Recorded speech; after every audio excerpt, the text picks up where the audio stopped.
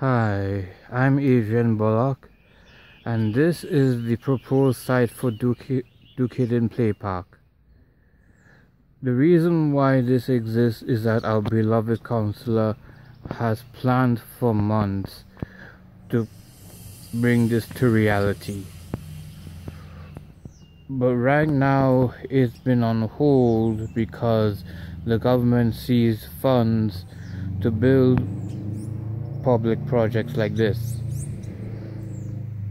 The reason why our councillor brought this project in the first place is for our children to play in, as well as future generations.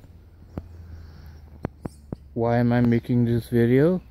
Because I hope that when the new government brings its annual budget in September, that it will keep projects like this in mind when it is being passed, because there has to be some projects that are incomplete, and this should not be left incomplete and abandoned. No, this should be completed at least before Christmas this year.